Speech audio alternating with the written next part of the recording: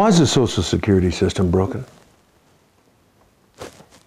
Because it's a Ponzi scheme. Now, if you read about Ponzi, you realize Ponzi was a really nice guy who was trying to figure out how to help people. Ponzi schemes are based on more people doing something than less people doing something. So is fractional banking. Fractional reserve banking is actually a Ponzi scheme. So more of this activity and less of this activity. Well, what are the activities? More people putting money in and fewer people taking money out.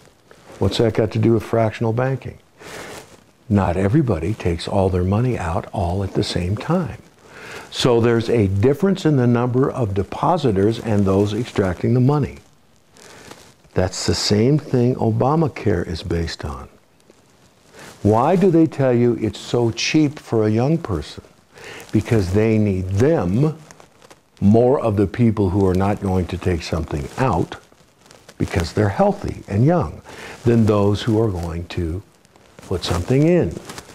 So if we charge you less, we hook you into the deal with a promise that we're going to give you something in the future.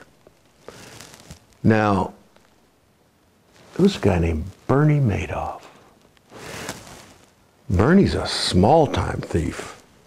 Everybody thought he was a big-time thief.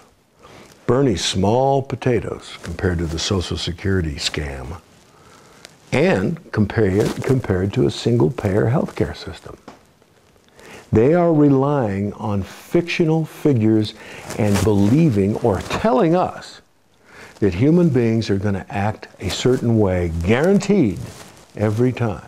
How many people have to act this way to keep the promise to these people who are going to act this way? The problem is, 2 plus 2 will always equal 4. And they're telling you it doesn't. It's no more complex than that. It's a big promise based on an empty lie.